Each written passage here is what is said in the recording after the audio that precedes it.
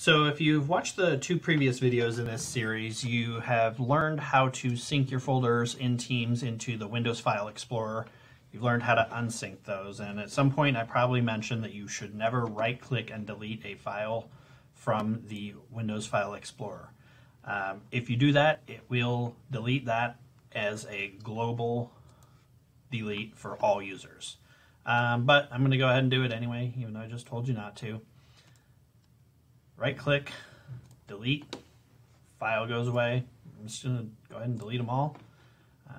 Try and delete this folder, but I don't think it's going to work right now for some reason. And now you have catastrophically deleted all of my receipts for my expense report in our shared file. Could be catastrophic, could be bothersome, could be annoying, but it can be fixed. So first thing that you're going to need to do, you're going to need to go back into Teams. You're going to need to get that file folder back up for the specific team. In this situation, we are looking at some Fleet Transfer Team files. So we'll go to the Fleet Transfer Team, we'll go to the Files portion of it, and as we can see, those files are not there. That's no good. So we're going to open that up in SharePoint.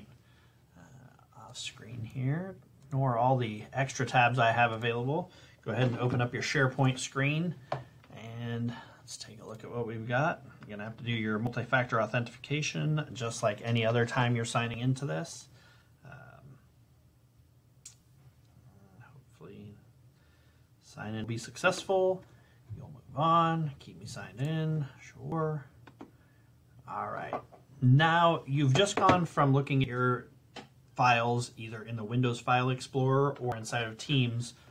Teams, OneDrive, SharePoint, all have your files saved in the same place on the back end.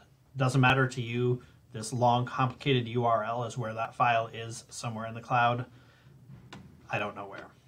But as you can see, there is a file storage place under your documents. There's also on this left-hand ribbon a recycle bin. And if you go to the recycle bin, you will see all of those files that we just deleted. You can select one of them individually, or you can come up to this radio button here, this checkbox, and click Restore, and we've just restored those files. Minimize this, and we can go back into our Windows File Explorer, and you will see all those files have been returned to there. Again, don't delete the folders, don't delete the files from here, but if you do, we can get them.